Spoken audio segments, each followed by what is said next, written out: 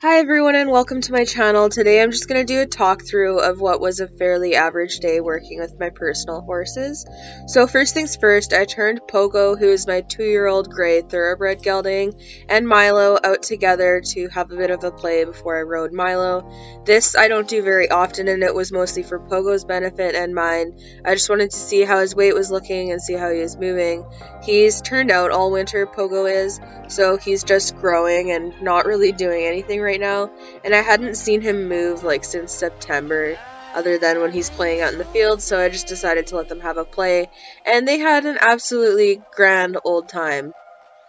My horses are turned out 24/7, so letting them play in the arena is more so for their benefit to be able to watch them move on even ground in a controlled setting. I think turnout is exceptionally important, one of the absolute basics of horse care. These two were quite wired and playful because it was one of the first clear days in a little while, so you can see Milo herding Pogo and they're just being silly young boys, as they should be. After his little run, Pogo is put back out in the field with his half-sibling and my other thoroughbred, George. Pogo will be started back under saddle in the springtime when he is 3, but until then he just be chillin'.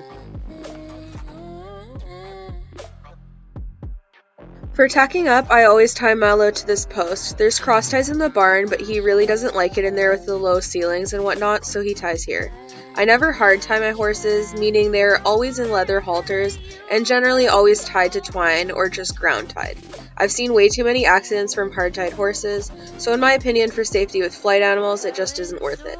Anyways, Milo loves doing face plants in the mud and was especially offended by me wanting to brush his ears this day. He does, however, love having his forelock brushed, so we found common ground and he quickly got over himself. Blankets are a lifesaver in a muddy climate. Milo would likely be covered in wet mud every day from his mud baths otherwise. Milo also needs to be blanketed due to his clip, which serves the purpose of keeping him cooler and less sweaty during work in the winter. Anyways, for tack, I change my saddle pads up quite often, so today we are using our Right Horse Initiative Ogilvy Baby Pad.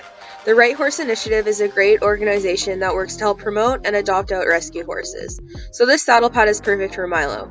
A lot of people swear by half pads, but if your saddle is properly fitted to your horse without needing a pad, they're much better off not wearing one. This Amerigo Vega saddle is fitted to Milo and is wool flocked, so we do not use a half pad. When our custom saddle arrives, we might have it fitted to be able to use a very slim gel pad underneath, but we will see what the fitter says. Generally speaking, for the average horse, a well-fitting saddle is all they need for shock absorption if they have the appropriate muscle underneath. The girth I'm using is the Magica Keep Super Horse girth. It's super comfortable and anatomical for the horse. Milo wears a size 50, but we are still breaking in the elastic. Sometimes he really needs to suck it in to help me do it up, and he generally doesn't do that. I will only buy and use double elastic girths as they keep the pressure more balanced on the billets than a single elastic, and they are also so much more convenient. Anyways, I do Milo's girth up slowly, so I always need to check it once or twice before riding because I like to walk him to the arena before tightening it up more. I usually pick Milo's feet and wrap his legs before tacking, but for whatever reason this day I did it backwards. Milo's hooves have always been his most finicky body part. His right front in particular is especially horrible. You'll notice that that one has a pour-in sole pad to help protect his sole for the time being because the rocky footing at one of his past clinics really bruised his soles. Anyways, I'm wrapping his legs with the Incrediwear exercise bandages. This was my second or third time using them and I love them. They keep his legs cold and tight, and if you hose them with cold water after your rides, they become ice bandages. They're thicker and wider than a lot of wraps with a lot more stretch, so really make sure you're solid at wrapping and don't over tighten them if you use them, because they're more like a tensor bandage, which makes them easy to wrap too tight. Milo's jumping bit is the Centaur Eco-Pure Egg Butt with a peanut. It is a rubber-coated double-jointed bit that is made to accommodate smaller mouths and lower palates. His jumping bridle is the Barnes Tack Room Wide Nose Bridle. I do occasionally ride Milo bitless for jumping, but he is significantly better for it in a bit. He's more responsive, softer, and just happier. And also, the fluffy nose piece on my jumping bitless bridle, he is afraid of. So, if it were a bit and I posted a video of him running away from it when I tried to bridle him, I bet you guys would be saying it was abusive. I use my bridles on a lot of different horses, so I often have to adjust the sizing, especially for Milo since he has got such a small head. My saddle is a 17.5-inch Amerigo Vega, and I use the Tack Stirrups Venice safety stirrups. My mom missed filming the warm-ups, so don't worry, I don't just directly go into the arena and start cantering. Our warm-ups start at the walk, where we work on lateral work and bending mainly. Practicing his haunches in and starting to ask for half pass is much easier for him at the walk. So on jump days, I integrate it into my walk warm-up and only do it at the walk. Anyways, Milo's canter has always been his weakest gait. As it has increased in quality, the quality of his jumping has also increased. He still doesn't have a fantastic canter by any means, but it is a lot better, and his canter is one of the harder gaits to improve. We're working on changes. A dressage foundation has been huge for Milo. He is still figuring out his hind end, which is why he will kick for some of the changes. I alternate between asking for flying and simple changes to try to get him to wait more. He got the cleanest change he's ever gotten off camera this day, and that just seems to be the way it goes.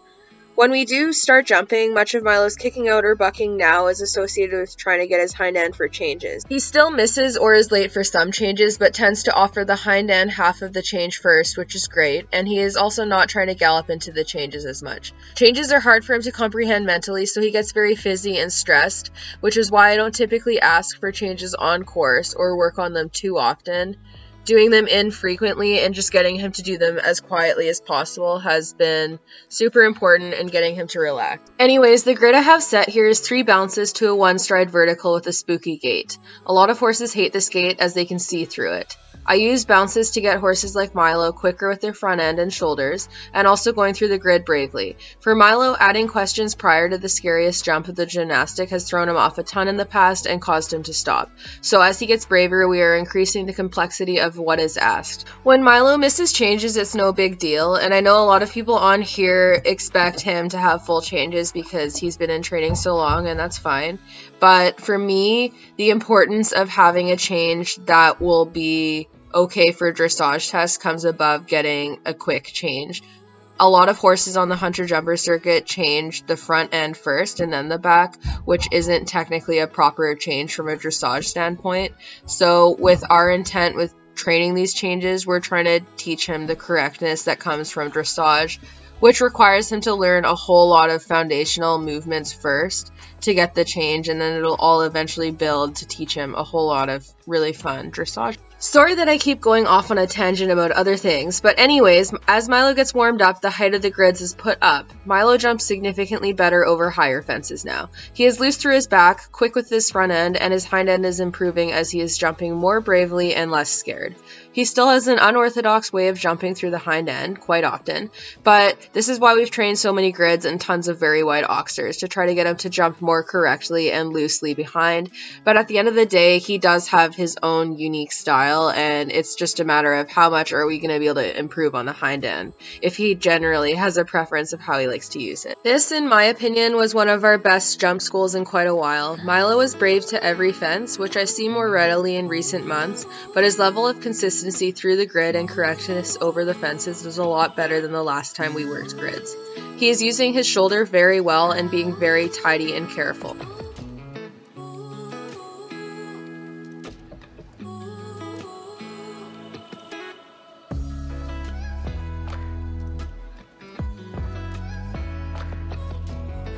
The most common fences for Milo to stop at over the last few years have often been wider oxers, so training these larger oxers has been very important for both his bravery and building a more careful and flexible hind end. Overall, I've seen big changes in Milo's entire demeanor over fences. He is much more game, he understands his job, and feels confident about it now. This is something I'm over the moon about, and it may have taken Milo a lot longer than other horses to get here, but here he is. I'm glad I took the time to persist, but at the rate that I felt he was most comfortable learning at. It has paid off. Even if he may still buck after some fences, most of the time it is him trying to be a good boy by helping me get the change, even if his help is exuberant.